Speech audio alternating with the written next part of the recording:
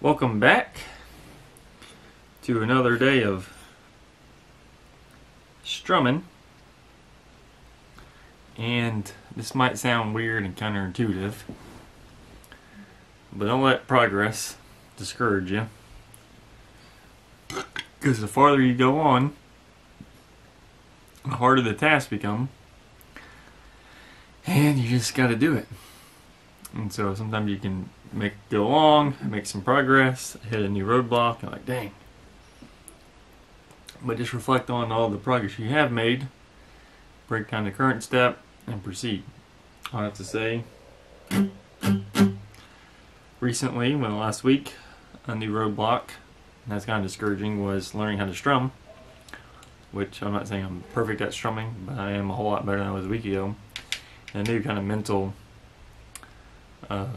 setback I'm internally battling is being able to switch notes quick enough. Because before I was practicing, I would hold one note for one beat, and then I'll take 3 beats to get my little fingers in position. But now, upon reviewing this song, I have to be able to switch from like a G to a C, all in the moment of my hand going up, switch, by the time my hand goes back down. So half a beat, less than half a beat to switch from C to G, G to D, G to C, G to D. Just so it's really intimidating. It's new progress I haven't had to deal with yet. But just throwing it out there, don't let progress for momentum be discouraging, because you're going to come across harder obstacles. So just push through. Remember, you've come a long way, so keep going.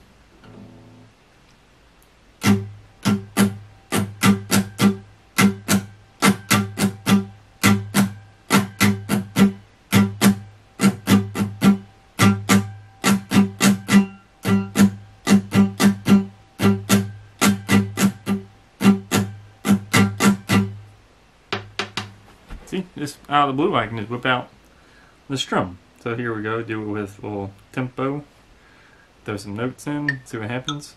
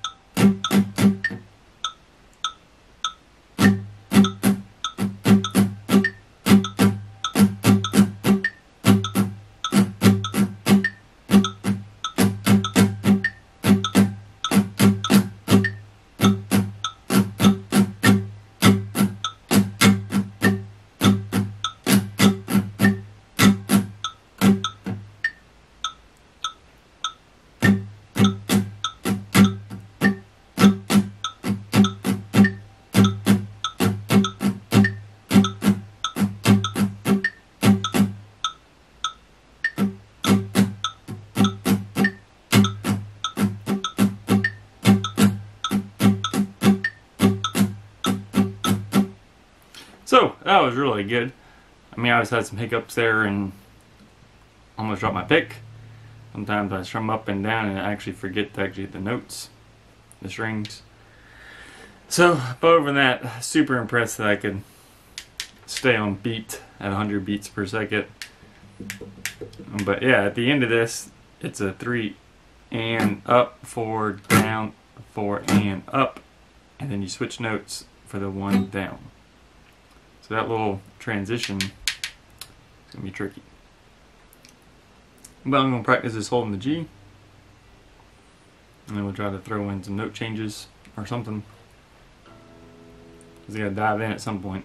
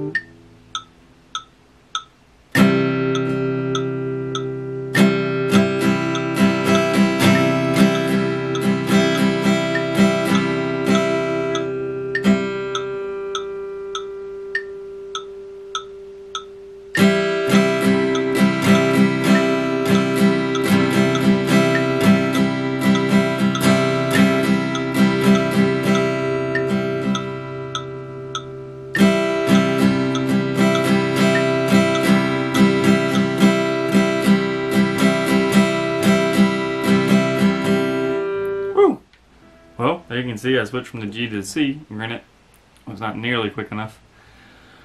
But that's the idea. You can start to hear the song come together. That's probably the exciting thing. I noticed sometimes when I strum harder and the noise and the volume kind of wavers. But kind of nice when you strum the notes, you can start to hear the Brown Eyed Girl tune. Just a smidge.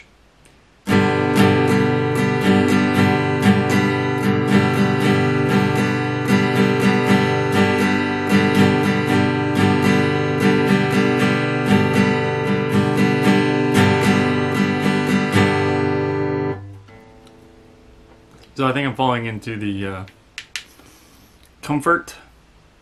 Sometimes it's hard to push forward and you just get comfortable like, I just really like this. And you're not pushing yourself. So you gotta push myself to go from this G to C.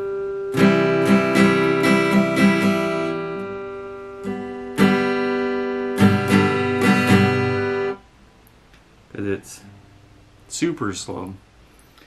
It's going to be 1 and 2 and 3 and 4 and then it's going to be 1 and 2 and 3 and 4 and 1 and 2 and 3 and 4 and then it's going to be 1 and 3 and 4 and 1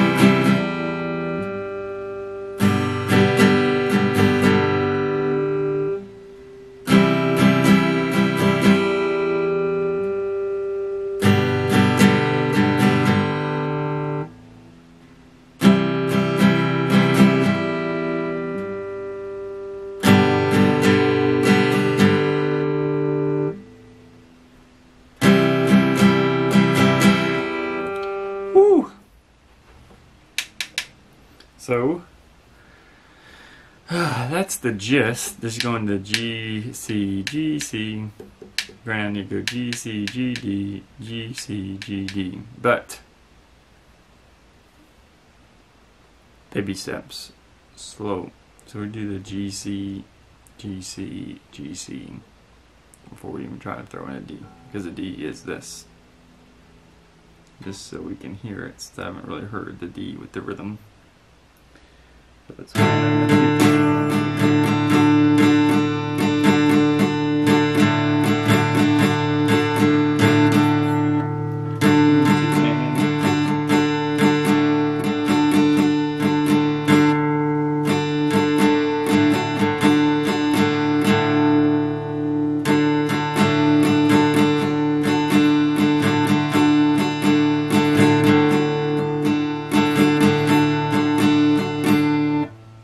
It's really hard with the D because you're only strumming the bottom 4, so you have to be like.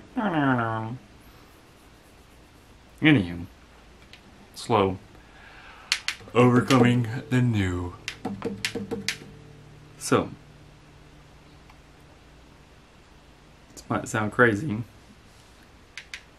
going to try to go down to 50 beats and see if I can't strum G, C, G, C, G, C with the strum.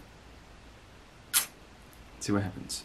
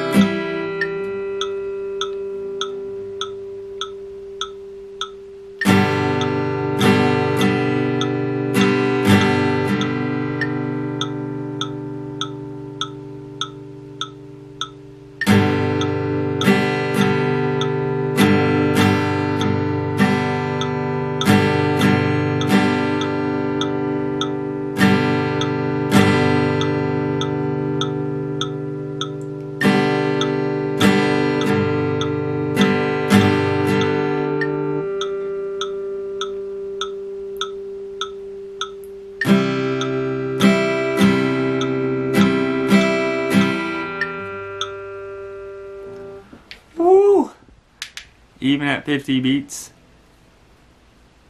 they made it all that close to switching notes at the right time. That's the scariest part of all this. Might just need to sit here and go G, G, C, G, stop, C, G,